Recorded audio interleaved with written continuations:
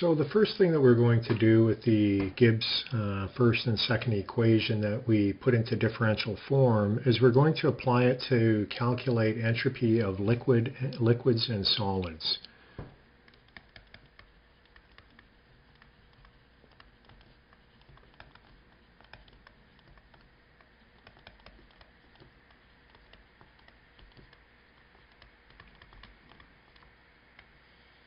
Now, we'll treat liquids and solids separate from gases, and the reason for that is we can make an approximation about the specific heats for both liquids and solids. And that is given that liquids and solids are incompressible.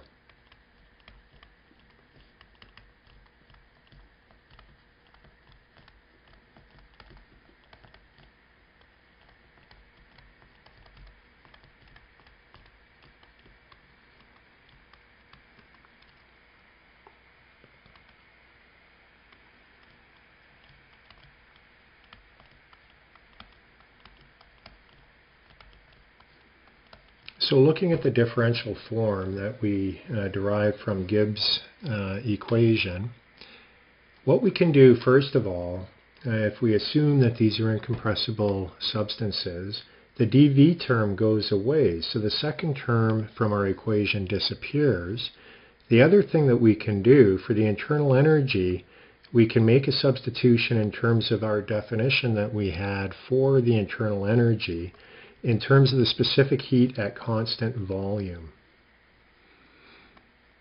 Now, one thing that we'll say about specific heats for both liquids and solids is the specific heat at constant pressure and constant volume we will assume to be the same.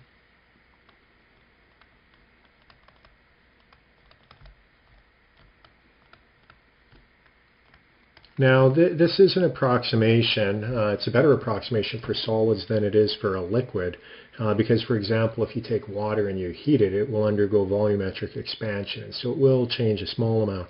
However, what we will do is we will assume that that change is negligible for our purposes, and consequently we will consider the specific heat at both constant volume and constant pressure to be the same for both liquids and solids.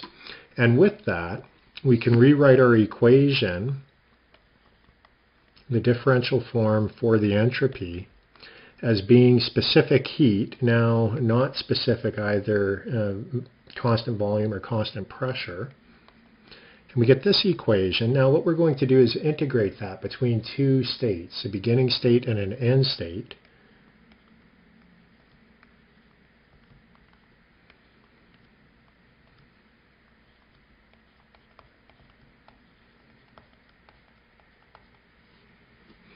So we get this integral equation, and you'll notice that I've written the specific heat here to be a function of temperature.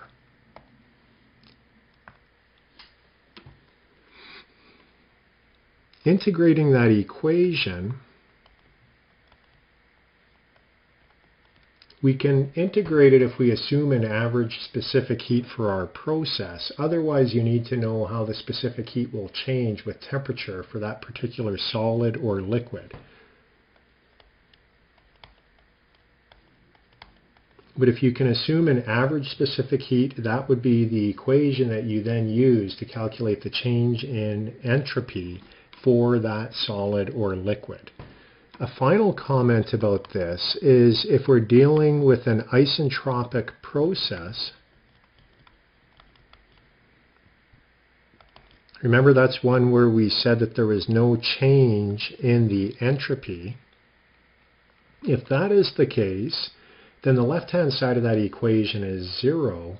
If it is 0, then that implies that T2 needs to be equal to T1.